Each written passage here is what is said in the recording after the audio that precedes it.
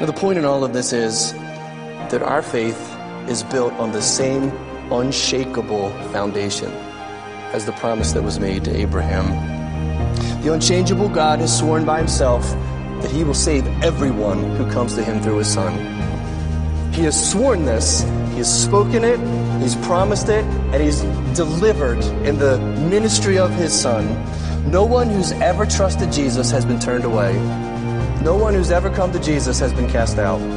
There's no such thing as a person who wants God and doesn't get God.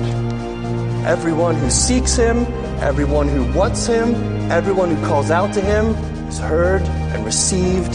And the Bible says all who come to him, he will save them. He won't lose them. He'll raise them up on the last day. And these are truths that our text says should be an anchor for your soul. I love that image. This hope that I'm talking about is an anchor that's sure and steadfast for your soul.